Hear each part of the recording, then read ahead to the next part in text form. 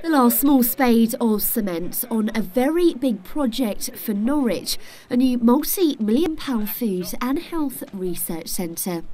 This building will be known as the Quadram Institute when it opens its doors at the Norwich Research Park next year.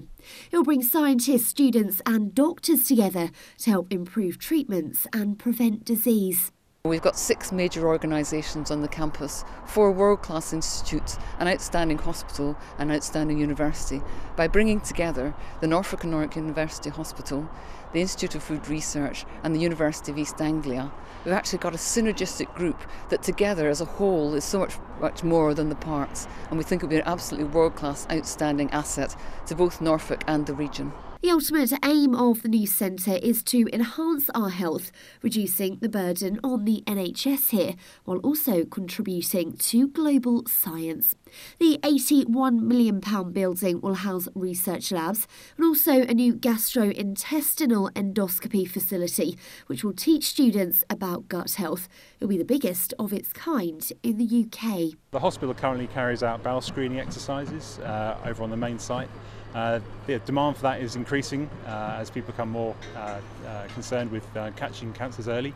And so the aim with this facility is to be able to do 40,000 of those procedures a year, so about 100 a day. It's fair to say there have been a few nerves about funding in the science community since the Brexit vote.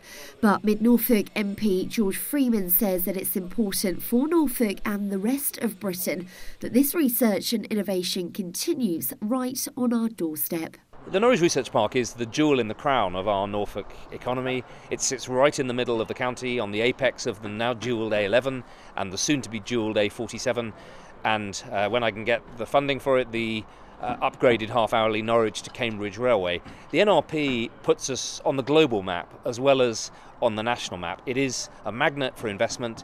It's forming companies, creating jobs, attracting investors, and holds out the prospect of a prosperous Norfolk in the decades ahead. When it's complete, the Quadram Institute will be home to 300 researchers and 100 clinicians, all looking at how food affects our health. And it's hoped their research will make a difference, not just in the city, but around the world. Kristina Brinkley, Mustard TV, Norwich.